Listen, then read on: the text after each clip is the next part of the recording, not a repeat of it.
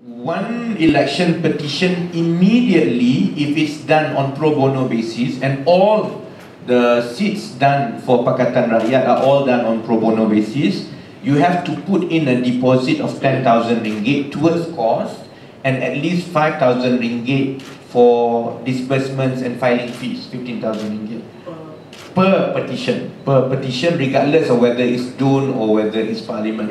10,000 deposit and 5,000 for filing fees and disbursements and all the court process charges for court processes.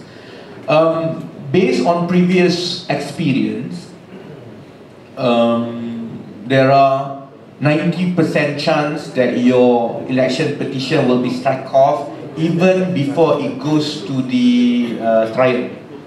Usually election petitions are struck off at the preliminary objection stage. And when it is struck off, or should it go to trial and it fails, the court will award legal costs to your opponent. And the cheapest cost awarded so far, based on average, based on our study of previous cases, is about 30,000. So that's why on our estimate, one election petition, you must set aside 50,000 ringgit. We forked out money from, the leadership pockets and whatever we have to pay for the first 15,000 for the filing today, tomorrow and the next day.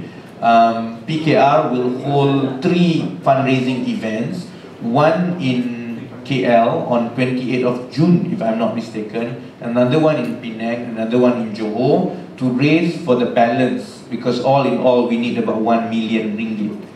In fact, with 25 petitions altogether for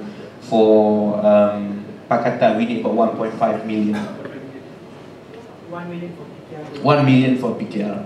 So we have to raise about 1 million within 1 month. So this is just only PKR's fundraising? Because we bear the brunt, the bulk of it. PKR takes the initiative to do fundraising. We will obviously speak to the other 2 parties and see how, because their financial burden is, PAS has about 4 parliamentary seats and DAP has only 2, so not as bad as ours. So we take the lead to go on nationwide fundraising.